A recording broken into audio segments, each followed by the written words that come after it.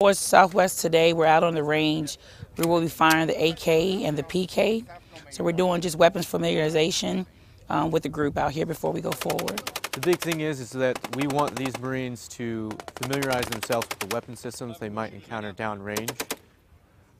They need to be able to talk intelligently about them to their foreign security force, and that'll help them build rapport with them, and hopefully it'll help them become successful in the long run. This is what Marines signed up to do.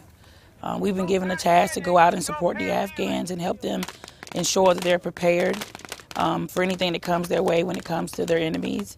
So we're ready to do that. We have a responsibility to them.